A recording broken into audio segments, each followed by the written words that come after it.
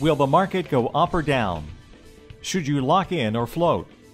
Find out this and more with Master of the Markets, hosted by Barry Habib of MBS Highway, brought to you by Paramount Residential Mortgage Group.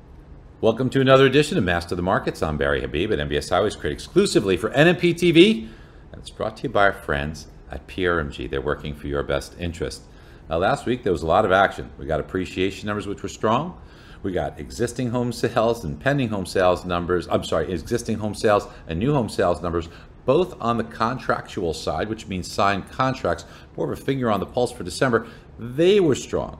Now, this is really good news in the face of low inventory, rising prices, and interest rates that have started to move higher. All that was good. But then came the Fed. Now, if you're a member of MBS Highway, you know we have been protecting you all along on the way down in pricing in mortgage-backed securities. But then we correctly called the turning point based on something called the leash effect. You need to be a member of MBS Highway and you'll know exactly what that means. Well, we rode that puppy up and gained almost 100 basis points. That was wonderful until Mr. Jerome Powell rained on the parade. See, it started off all well and good with Jerome Powell saying that he perhaps in his statement wasn't going to be as hawkish, didn't talk about that all-important runoff of the balance sheet. People thought that maybe the Fed was going to go into this gently, but then came a separate statement saying that they were open to balance sheet runoff. That means actually letting mortgage-backed securities now come off their balance sheet without reinvesting them.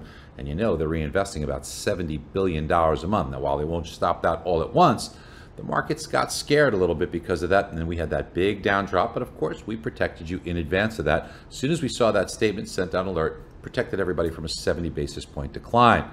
Now, as far as moving forward with the Fed, they're in a tough spot. They painted themselves into a corner where there are no good choices.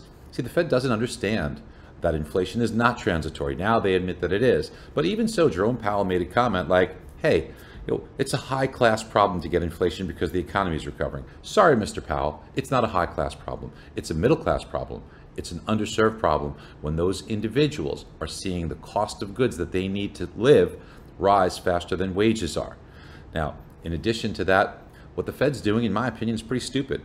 They're continuing to purchase mortgage-backed securities through March before they stop tapering, then only to allow them to run off their balance sheet. You know what that's like? That's like saying, I'm going to go on a big diet in a couple of weeks. So until then, what I'm going to do is I'm going to eat all the crap I can. Give me all the candy, all the sugar, all the snacks, all the carbs, everything. Let me get all fattened up, and then I'll go on a diet. It makes no sense, obviously.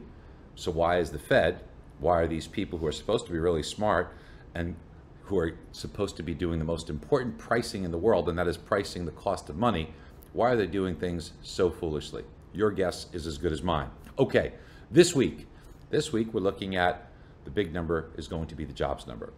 And of course, you know that mortgage bonds are going to be very volatile around this. Now, I want you to watch the wage component, hourly earnings. That's going to be probably the most sensitive one because, once again, that focuses around inflation. We saw inflation numbers last week come in, and they're getting to levels that are the highest we've seen in almost 40 years. So this is going to be interesting. There's a couple of levels on the 10-year to watch out for. There's 188 on the upper range, a break above that, and hold on to your seatbelts. And then on the lower range, it's 177. A move under 177, and you should be thinking about floating. But what you really should be thinking about is, why the heck am I not on MBS Highway if you're not? So make sure you get on board. Don't go through the aggravation you've been put through. And by the way, refis are down 53%, but not for MBS Highway subscribers because they've got the answer for that. And purchases are down 13%. Again, MBS Highway subscribers are doing better because what do they have? All the tools to gain more referral partners and to convert more opportunities. Make sure you don't get left behind. Talk to you soon. Bye-bye. PRMG continues to provide our wholesale partners across the nation with better technology, better product, better pricing, and better service. Our nationally recognized brand is more than just an image. It is a symbol of integrity. PRMG, built by originators for originators. Be sure to click on the link below for your free 30-day MBS Highway trial.